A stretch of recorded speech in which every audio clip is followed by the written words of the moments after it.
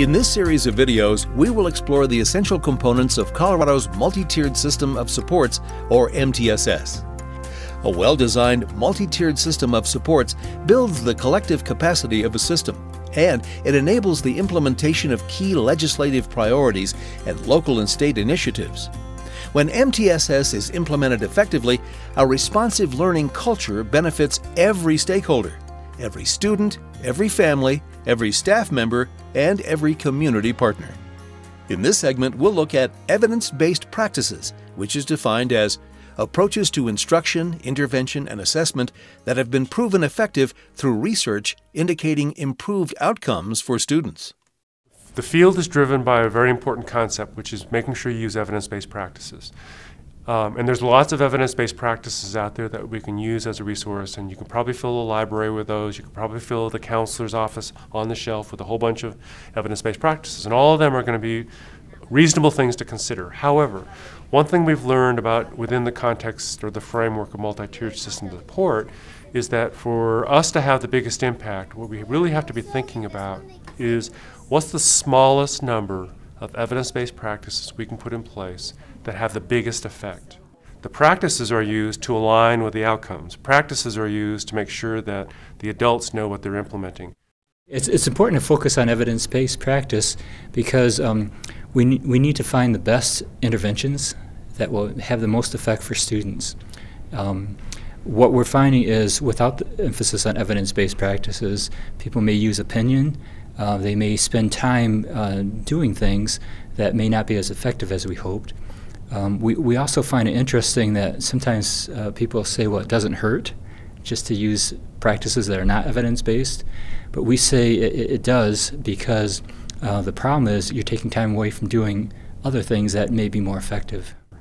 That's important to think about because in the old days, when I, for example, didn't know any better, we would just push the practices circle. We'd say, do this, do this, do this, not paying attention to whether or not it really aligns with the outcomes that are important to the school, not really paying attention to the data that are used to define whether or not the practices are important, or not checking to see if the adults are implementing with fidelity, which is the data part as well.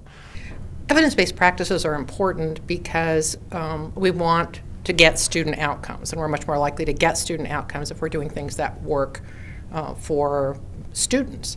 I think the other reason that evidence-based practices are important is it is a lot of work to implement, to change practice, to change instructional practices, to change behavioral interventions. If we're going to go to all that trouble to make a change, let's make it worth it for students. Interventions are defined as being evidence-based, and we try to select those that maximize the likelihood that it's going to work with a kid. But it's also important to know whether or not we can really do this in real school and real classroom environments. And that's about efficiency. Can we really take advantage of local resources, the skills and strengths of the staff who are implementing? So MTSS really pays attention to whether or not the interventions really make a fit the environments in which they're going to be used, classroom, hallway, school as a whole.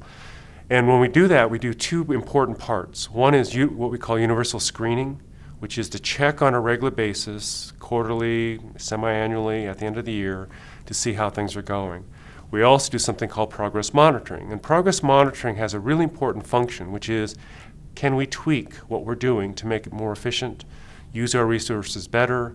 Also, can we do a fewer amount of things to have the same effect? And that's important because we have to also think about adding on new interventions as new problems occur.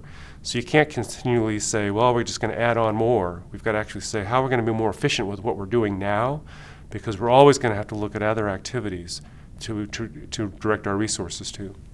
We look at evidence-based practices as not being all equal. The reason being is we need to consider the population that the evidence-based practice is directed towards. Well, we need to consider the context where the evidence-based practice is being provided. Another issue that we're looking at is that some evidence-based practices really focus on a specific skill set.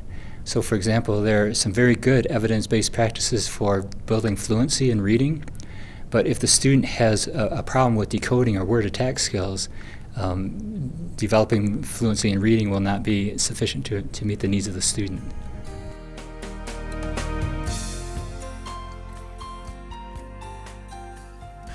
How do you get there? How do you pick the smallest number of interventions to have the biggest effect? Well, the problem-solving model is intended to do that.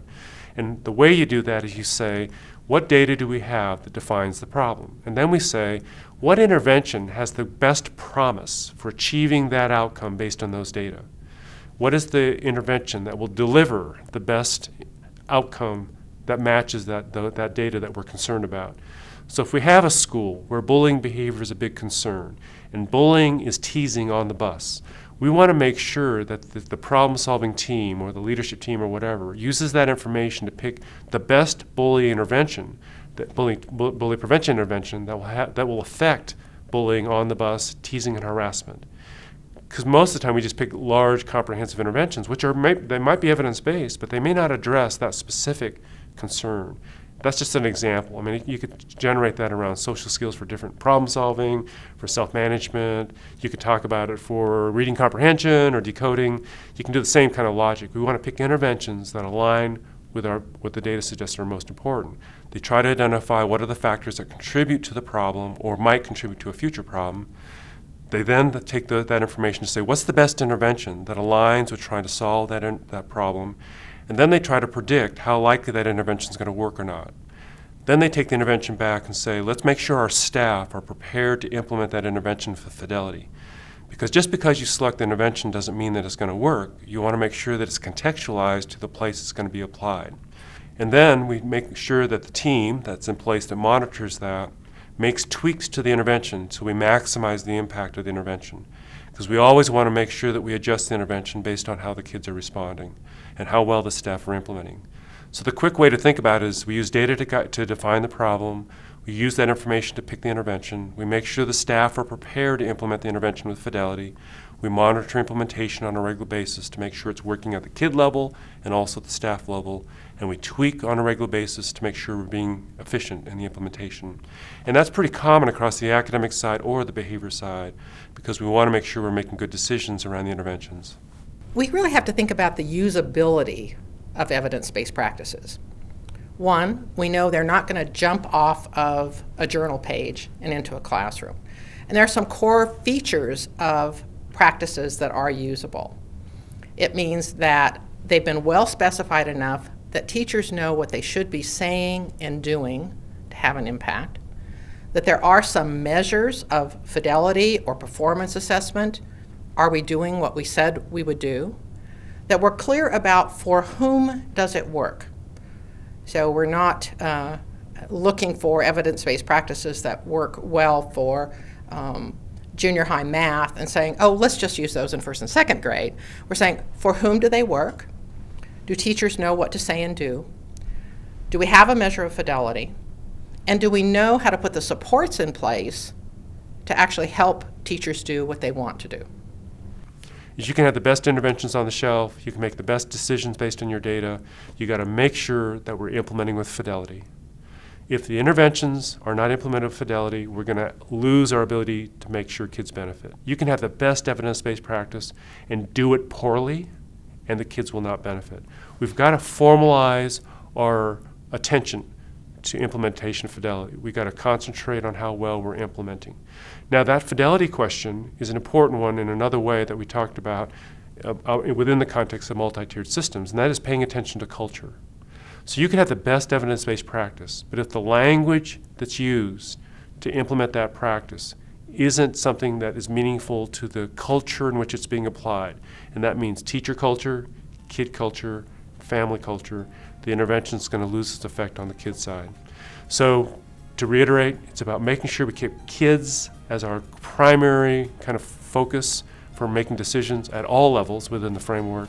And then second of all, making sure that any decisions we make about interventions for kids or staff or ourselves, we implement those with fidelity, and that we really pay attention to the importance of accuracy of implementation to maximize those benefits.